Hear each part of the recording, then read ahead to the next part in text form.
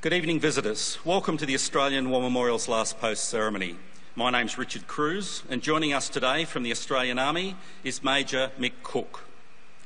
We warmly welcome the family of Flying Officer Richard K. Oliver, whose story will be told shortly.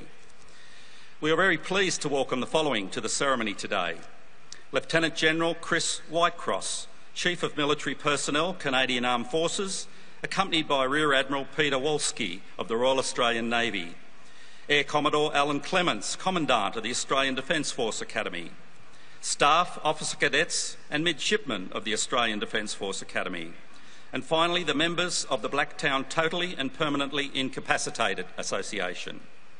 We welcome the veterans who have served, those that are still serving and the families that support them. We acknowledge the members of RSL and Services Clubs Association, RSL Victoria and RSL Queensland, who are watching the broadcast of this ceremony around Australia. This evening, wreaths will be laid by family and visitors, as well as students, on behalf of the following schools. From South Australia, Westminster School, Marion, and from Victoria, St Joan of Arc School, Brighton, and St Simon's Primary School, Rowville. Could I ask you to please stand and join in singing the National Anthem.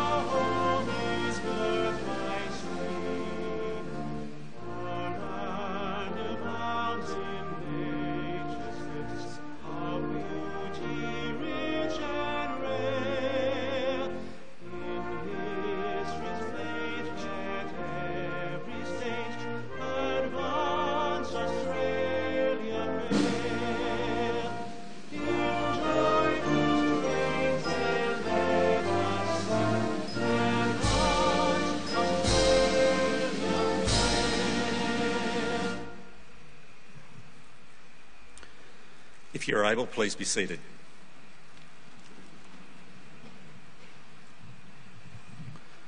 The Australian War Memorial was the vision of Charles Bean, Australia's first World War official historian.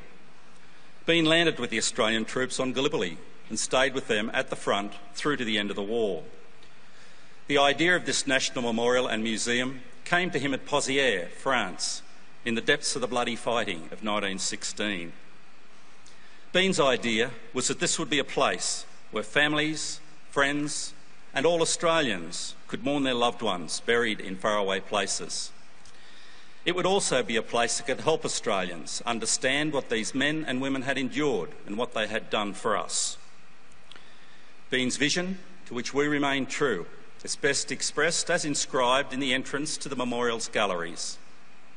Here is their spirit, in the heart of the land they loved. And here we guard the record which they themselves made.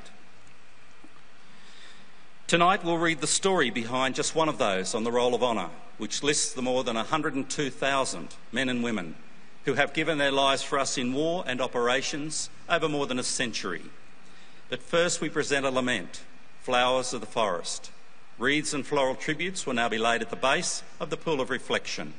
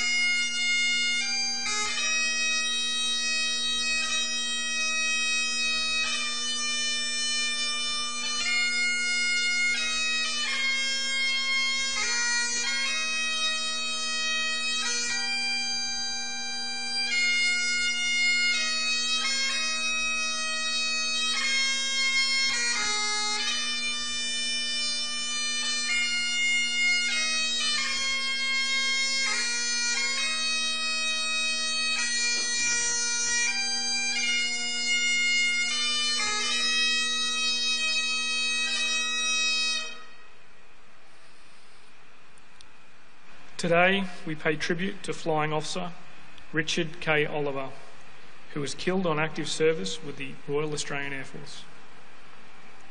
Born in Stanmore in Sydney's inner west, Richard K. Oliver was the son of Claude and Ethel May Oliver. As a young man, he attended Dulwich Hill Primary School and Canterbury Boys High School. He was a Cub and a Boy Scout at Dulwich Hill and attended the jamboree that was held in Bradford Park. He also enjoyed ice skating and playing ice hockey at the Sydney Glaciarium and taught ballroom dancing. When he was 18 years old, Oliver worked as a clerk at WD and WO Wheels Tobacco Company. He had previously served in the militia in the 1st Australian Motor Division headquarters. After joining the RAAF in October 1942, Oliver began training as a pilot. In June 1943, he embarked for Canada, where he undertook further specialist training. While on leave there, he learned of a dinner being held in honour of Australian airmen returning to Australia, one of whom was his very own brother. Squadron leader Les Oliver, DFC. Richard crashed the dinner and spent the evening with his brother, but this would be the last time they saw each other. Oliver arrived in England in December 1943. As part of the Empire Air Training Scheme, he was one of almost 27,500 RAAF pilots, navigators, wireless operators, gunners and engineers who joined squadrons based in Britain throughout the course of the war. He undertook further training before being posted in January 1945 to number 463 Squadron, which flew the 4-engine Avro Lancaster heavy bomber. Oliver was flying with the squadron on the 2nd of February 1945 during a raid on Karlsruhe, Germany, when the Lancaster he was piloting was shot down. Oliver was killed, as were 4 of his Australian crewmates. 2 other crewmates, 1 Australian and 1 British, managed to survive the crash and became prisoners of war. Oliver was 21 years old.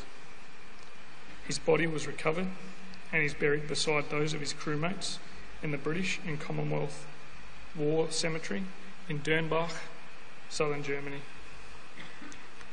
Oliver's name is listed on the Roll of Honour to my left, along with around 40,000 other Australians who died while serving in the Second World War. His photograph is displayed beside the pool of reflection. This is but one of the many stories of service and sacrifice told here at the Australian War Memorial. We now remember Flying Officer Richard K. Oliver, who gave his life for us, for our freedoms, and in the hope of a better world.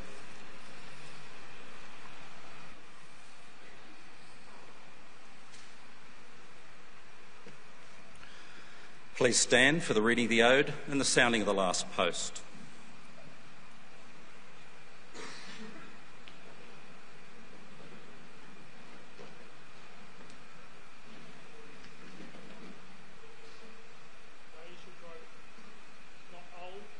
As we that are left grow old. Age shall not weary them, nor the years condemn. At the going down of the sun and in the morning, we will remember them. We will remember them.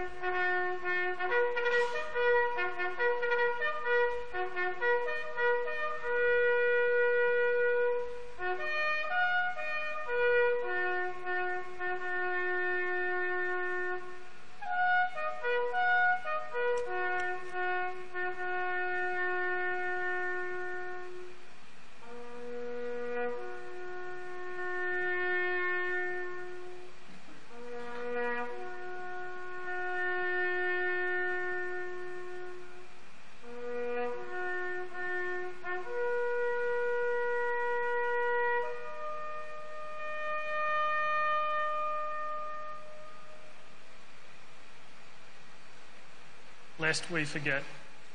Lest we forget.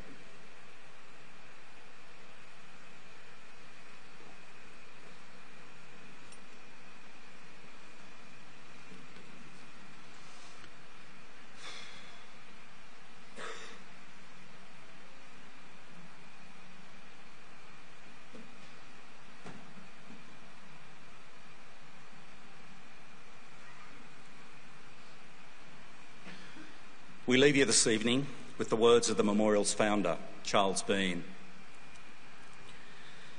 Many a man lying out there at Pozières or in the low scrub at Gallipoli, with his poor, tired senses barely working through the fever of his brain, has thought in his last moments, well, it's over. But in Australia, they will be proud of us. Ladies and gentlemen, girls and boys, that concludes the last post ceremony. We thank you for visiting the Australian War Memorial and wish you a very good evening. Thank you.